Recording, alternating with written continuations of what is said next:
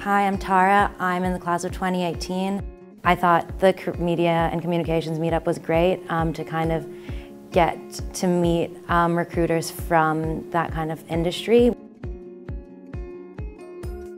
Don't hide behind your computer would be my advice. You don't have to wait until the online portal kind of opens and then send in your resume and not talk to anyone. I think that's kind of the easy way to go about it, but it's not necessarily the most effective way.